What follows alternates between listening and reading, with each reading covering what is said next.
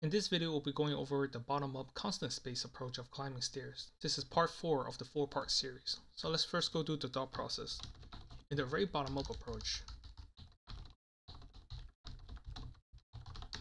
in each of the iteration, we are only relying on values from indices i-1 and i-2. This is the number of ways if we take one step or if we take 2 steps.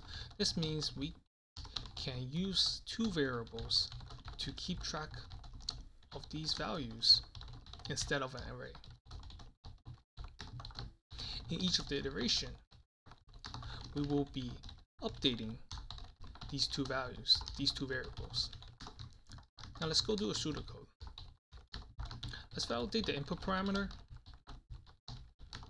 If n is equal to 0 or n is equal to 1, then we only have one way.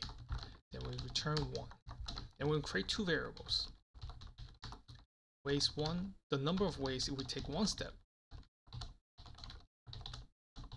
So initially it's going to be 1, and then ways 2, the number of ways if we take 2 steps. So initially it's also going to be 1. We can think of this as if we're starting from step 1, and we can think of this if we're starting from step 2. Starting from step 0.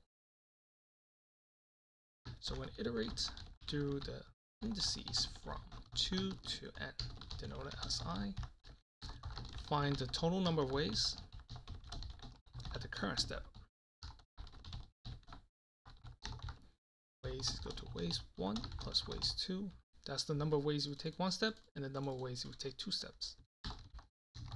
And then return ways 1. Now let's go over the time and space complexity. The time complexity is equal to O of n, where n is the input value.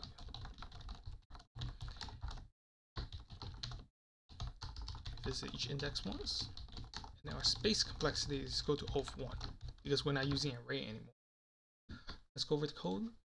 If n is equal to 0 or n is equal to 1, then there's only one way, return 1. And we'll create our 2 variables, ways 1 and ways 2. And we iterate through the steps.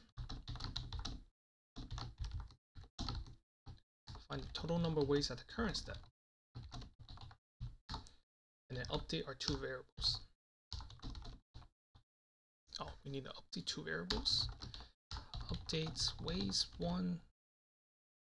2 to ways 1, and then update ways 1 to the current number of steps. Okay. And then ways 1, let's go to ways. There, we can return ways 1.